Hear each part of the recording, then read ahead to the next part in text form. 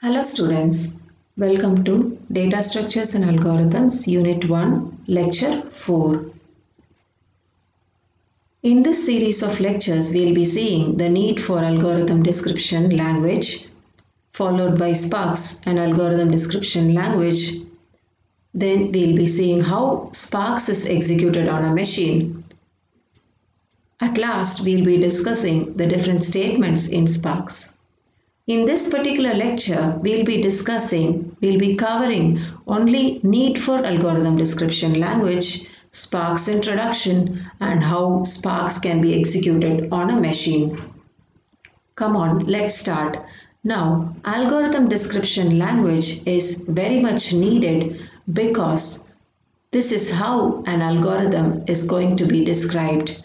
Although we do have so many programming languages like C, C++, Java, we cannot use them to describe an algorithm. Why should we not use them? Okay, there are three main reasons. The first reason is you will be restricted to the syntax and semantics of a single language.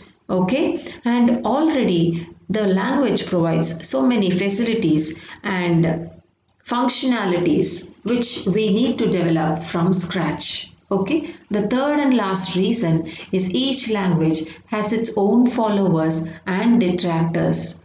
We do need all people to use our algorithm description language, and they need to use a common language, whichever language they are going to follow. So these are the three main reasons why we do not use a programming language for algorithm description. Coming to the execution of Sparks on a machine. Any Sparks program can be easily translated to a program in a particular language. So how can this be done? This can be done using a preprocessor or a hand translation also. So it is very easy for you to translate by hand a Sparks program into a C program, a Sparks program into a C++ program, a Sparks program into a Java code. So this is easy by hand translation. It can also be done by a machine or a preprocessor. After that, this can be fed into a compiler for the language, and then it can be converted into a machine code. This is how the execution of Spark takes place on a machine. How did this name come by? This name just appeared one day all of a sudden. It was not actually named after an acronym, but then our computer NICs had named it after an acronym later on. So what are these two names or acronyms associated with Sparks? The first one is structured programming, a reasonably complete set. Okay, the second acronym associated is smart programmers are required to know Sparks. So this is how the name of Sparks arrived.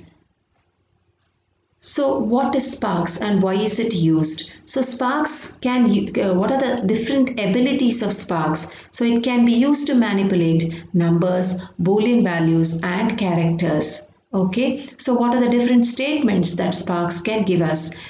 Sparks provides us with many conditional testing statements, iteration statements, input-output statements, etc. Several such statements can now be combined into a single line. How to combine statements into a single line? We can just combine them using a semicolon as a separator. This is how we do it in C programming also, right? Now expressions can also be arithmetic, Boolean, or of character type in Sparks. With this very small introduction, let us begin our algorithms using Sparks. The next lecture, we'll be discussing more about the Sparks syntax and statements in detail. Thank you, students.